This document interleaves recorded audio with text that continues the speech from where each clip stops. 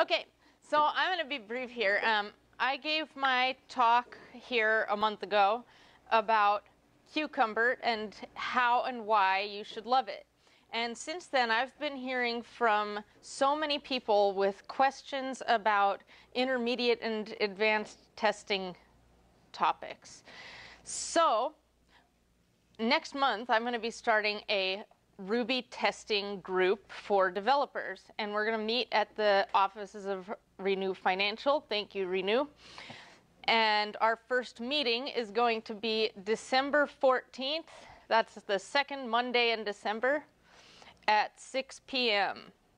We are still looking for speakers for this meeting, so that's my main purpose in announcing this tonight. If you have something to say about a testing topic, please come see me. I would love to have you discuss that topic with the group. Yes?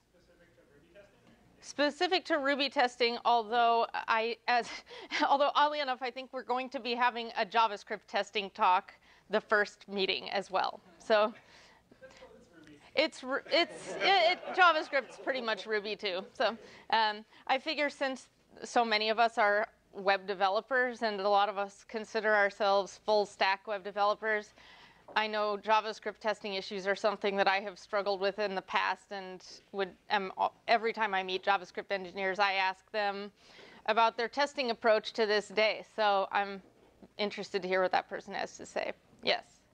I would really like it if somebody would give a talk on how to properly configure like the Capybara plugins that work with JavaScript. Because like I have something that I think works, but I have no idea if it actually works in terms of like resetting my database between tests. Yeah.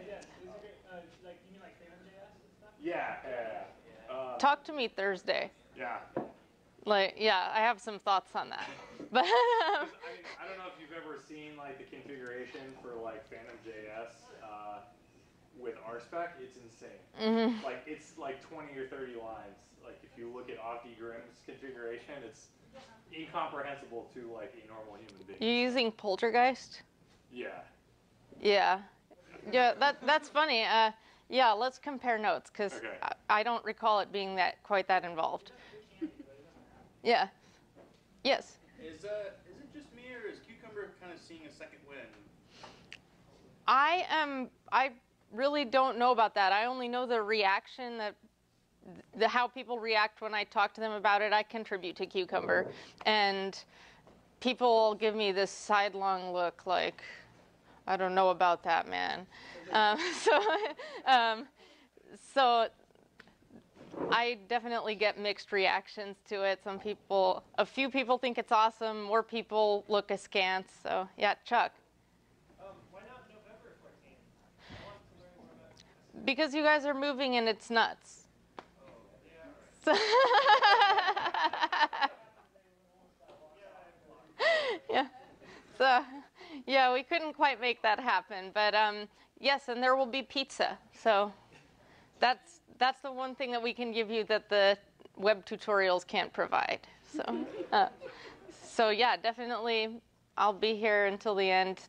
Come up and talk to me. Oh, we have a website. I will write it on the wall, and I will do it in erasable marker. You can write it in the middle there if you want. That's fine. Sure. The whole wall.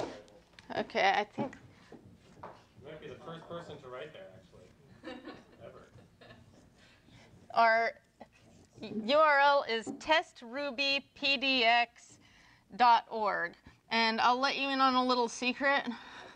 If it's extremely slow, it's not an unexplained performance problem. It's that I was too cheap to buy the dyno on Heroku, so you are waiting for the server to boot. Don't worry, it'll happen.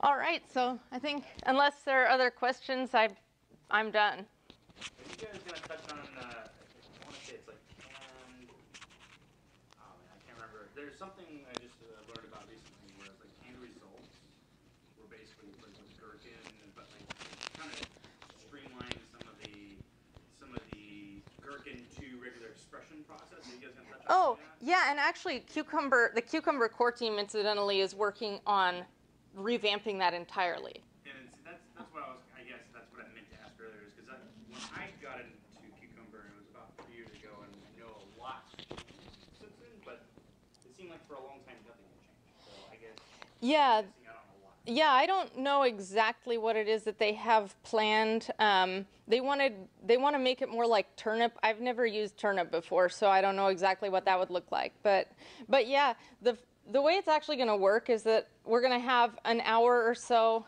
devoted to conversation and peer mentoring. So that's when you can come in and talk to other people and get your questions answered and stuff like that. And then we'll also have talks. So definitely I'm happy to hear input on what people would like to hear about. So, yeah, thank you.